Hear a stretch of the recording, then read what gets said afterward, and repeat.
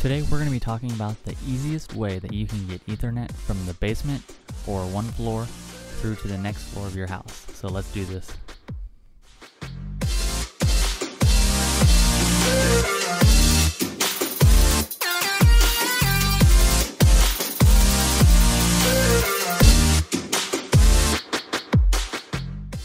I need to start off with a disclaimer on this video because while this is definitely the easiest and most reliable method to get Ethernet from anywhere in your home, including from your finished basement to your upstairs, it's definitely not the cheapest.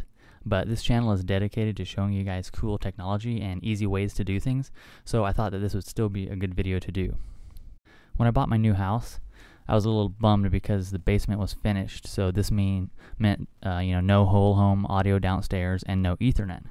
Well, at least I thought no Ethernet until I read up about Ethernet over coax, also known as MoCA adapters. For those that don't know what MoCA is, it's a technology that provides high bandwidth reliability for in-home backbones using existing coax. See, almost every house is already wired with coax for cable TV. In fact, a report shows that 90% of all US homes are.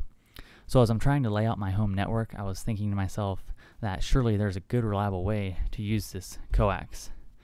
So I wanted my equipment to be in the basement, my networking equipment, but I needed to get physical Ethernet access upstairs for IP cameras, my home theater PCs.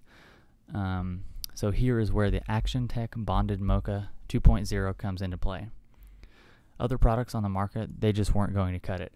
I'm doing heavy video streaming over my network, including IP cameras that record 24/7, and I just can't rely on wireless for these types of things.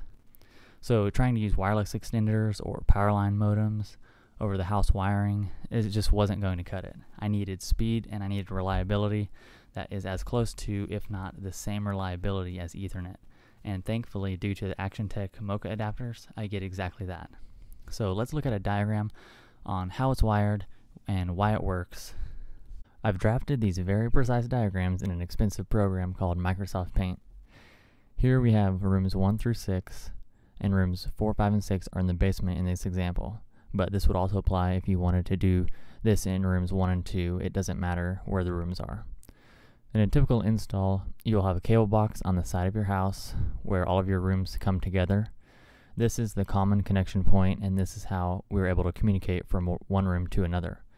For the ease of this diagram, let's just focus on wanting to connect room 3 and 4 together. Here you can see that we have a standard coax TV jack in each room. Our network signal is originating from the basement, and we don't have Ethernet upstairs, so that's what we're going to achieve with the actiontec MoCA adapter. These adapters are all the same. In other words, you can flip-flop the adapters because one is not specifically built to be only on the originating Ethernet end where the internet is. We will place one actiontec downstairs and plug it into the coax jack, and also plug the Ethernet cable into the network switch downstairs. Think of this as injecting internet now into the coax cable. So we'll go upstairs and we'll plug another actiontec in, and we'll hook that into the coax jack as well, and this actiontec knows to become the receiver.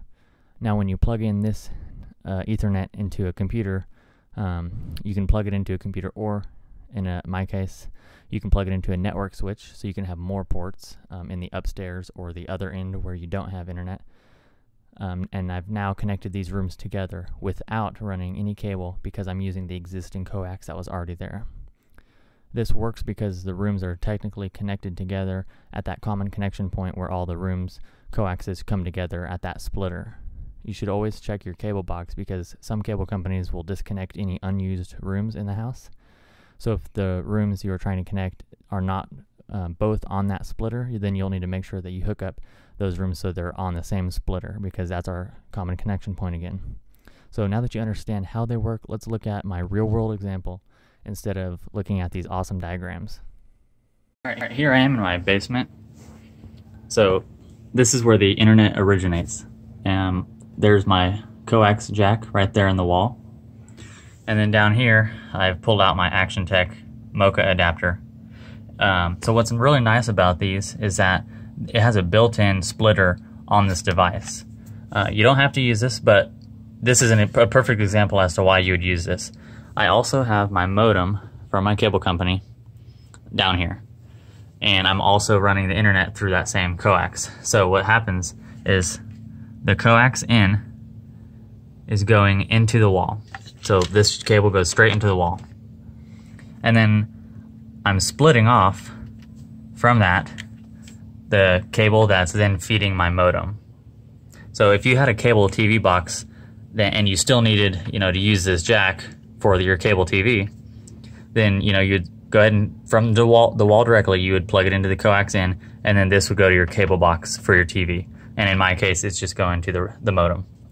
All right, and then all we have to do is plug in the Ethernet cable, and that's going into my router. And essentially, we're injecting Ethernet into our MoCA adapter, which is then going onto the coax and then back to the splitter, essentially on the outside of the house. All right, so now that we're injecting our Ethernet over our existing coax, no wiring being run at all, we can go upstairs and look at the receiving end, which is going to look pretty much exactly like this. But then this is going into a network switch, which is then giving me my physical ports upstairs. So let's go ahead and check out the receiving end of this. All right, we're upstairs on the receiving end. So we've got our coax from the wall going into our other actiontec up here. Up here I don't have a cable box, so you don't have to use the built-in splitter. But we're receiving the internet from downstairs, and we're outputting it on this Ethernet cord. And what I'm doing, so I have more ports, I've just got a standard desktop switch here that's giving me a lot more ports. And now I've got Ethernet upstairs without running any wire. So I've also then, to feed my IP cameras, I have run an Ethernet cable from here that goes up the wall, out to the garage, and is feeding another switch with all of my IP cameras.